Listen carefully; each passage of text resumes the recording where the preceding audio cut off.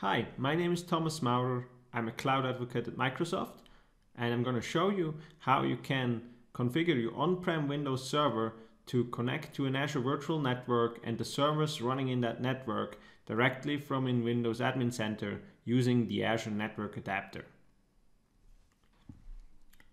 Okay, I'm connected here to one of my on-prem virtual machines called App02. This virtual machine is running an application which needs to connect to other virtual machines running in Microsoft Azure. Here in my case, I don't have a site-to-site VPN connectivity to that specific virtual network. So I already deployed the application in Azure. So if I go to the Azure Portal, you can see I have here this virtual machine, and you can also see that this virtual machine only has a private IP address. So I'm going to copy that private IP address. I'm going back to my server. I'm going to try reach that virtual machine. Now, obviously, you can see that I'm not able to connect since there is no VPN connection or anything in place to reach that virtual machine. But if I go to my Windows Admin Center, where I can manage that server called App02, I can go to the Network tab.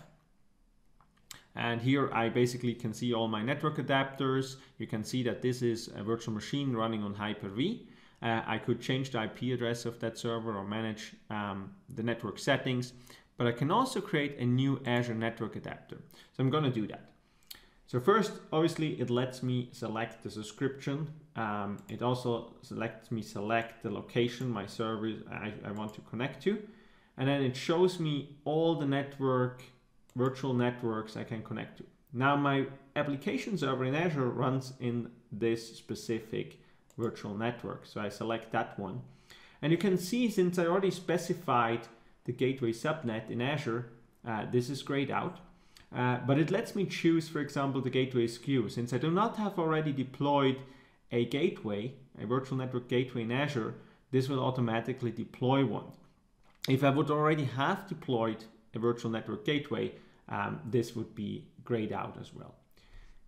It will also generate self-signed certificates, or I could use my own certificates if I want to.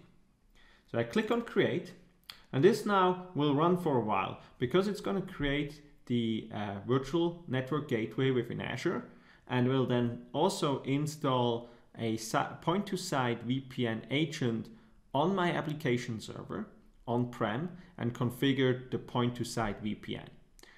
After that is done, I will come back to you and tell you more how that works.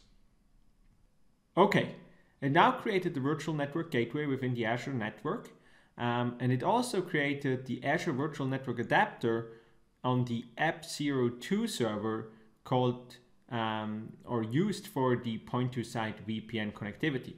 Now, if I select that virtual network adapter, I click on Connect. I confirm that I want to connect to that network. It will say, okay, VPN connectivity successful.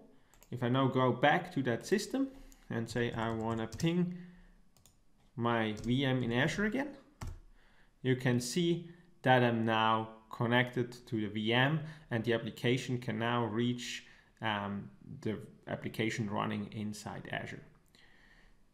If I go back, and obviously I can also disconnect the network, and you can see now after it's disconnected, the VM is not reachable to that network. So this is the Azure Network Adapter, which basically creates a virtual network connectivity using point-to-site VPN.